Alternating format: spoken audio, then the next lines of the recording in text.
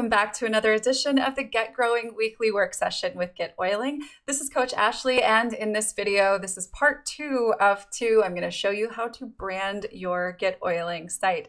Now, we are normally live at noon Eastern on Thursdays. Of course, this week and the week prior are holidays here in the US, so we are providing you with these recordings with the hope that they will bless you with what you need to get yourself branded, get your GetOiling site set up, looking the way you want it to look, so that you can ride into the new year. If you're watching this in December, you can ride into the new year in style with your branded GetOiling site. Now, if you want to join us on a future live call, head over to getoiling.com/weekly work session, and you can join us live, get live help, have your site reviewed, have your work reviewed, and learn more about how you can grow your young living business online using GetOiling on a future live call. We hope to see you on them. Now, here's what we're going to talk about today. Now, using the brand guideline and logos that you created last week, you're going to brand your GetOiling site. We're going to use your logos and a favicon. We're going to show you how to put in custom fonts on your site and custom colors, as well as customizing buttons. Really exciting stuff. So make sure that you go ahead and grab your brand guideline and logos from last week. If you don't have those yet, definitely click the link below this video to get access to that training so you can get yourself ready to go with what you learn here. All right, so what I want you to do first is upload your logo to GetOiling. So what we're going to do here is under the My Site menu, we're going to select Customize My Site. Now I want you to choose a logo with a URL here. Now this is a custom share image. This is what will show up when someone shares a link or you share a link on social media to your site. It is helpful to have your URL here if you have a logo that has one, because that is going to help people see the name of your website and start to remember the name of your website. Branding is about repetition of information in color and in font and in message to help people remember you so that they get more interested the more they see what you're doing. Now we're going to choose an element that you have made full size from your square logos, or in the square logo file, you should have created an element in one of your brand colors that is full size to that square. That gets uploaded right here. Again, all of these really should be transparent background, but you can use non-transparent background if you must.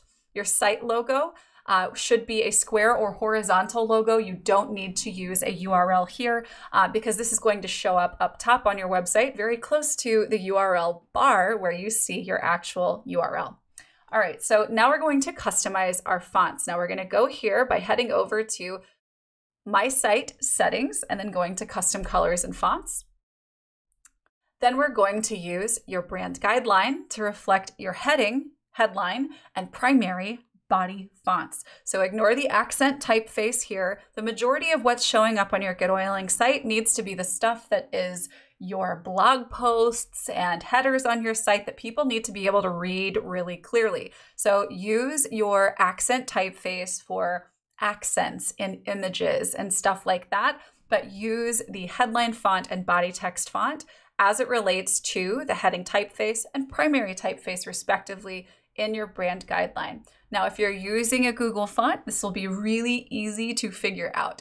And also, really importantly here, if you don't see the font that you're using, there is a link right up here that says Customize My Site. It goes to the Customize My Site page where you can actually go and add more fonts, or you can reach out to the team to learn how you can add more fonts to your site. All right, let's talk about your custom colors. This is going to be at My Site Settings, and then you're going to look for custom colors and fonts, same as your fonts.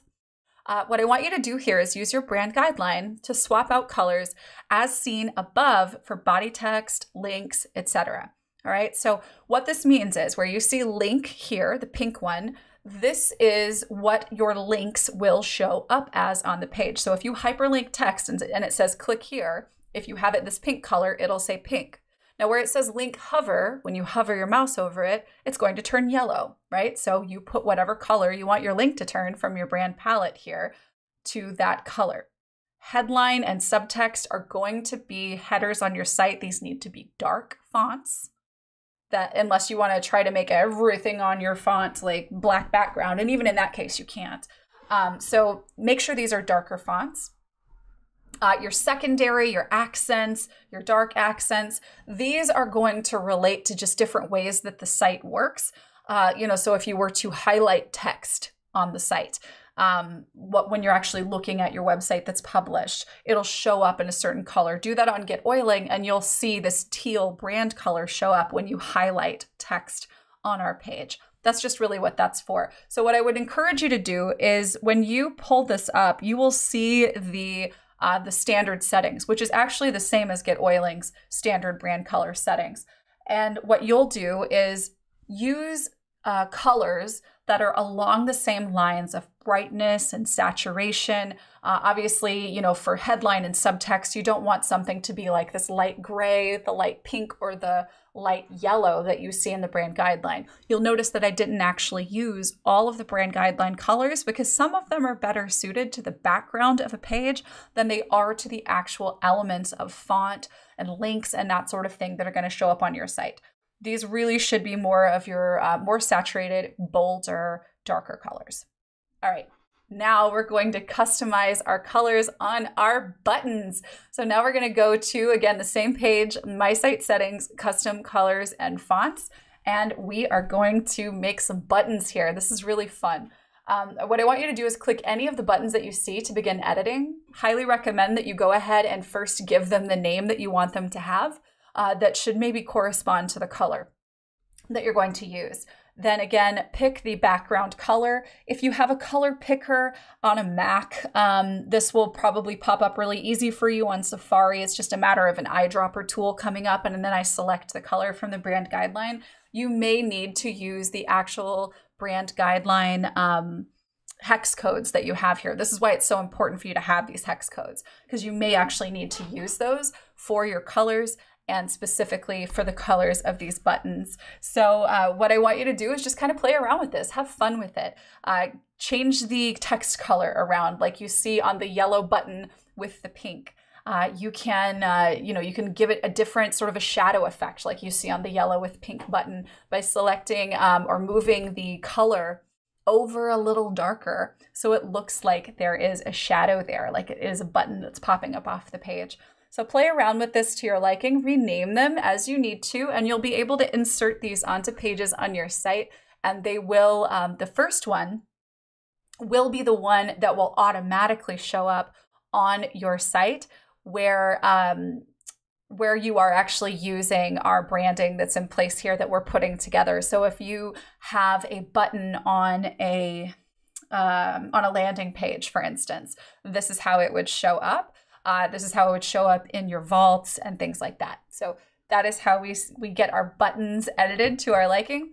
And that's it. That is how you brand your site so that you can have everything showing up congruently and beautifully as you have set it up on your brand guidelines and with your logos.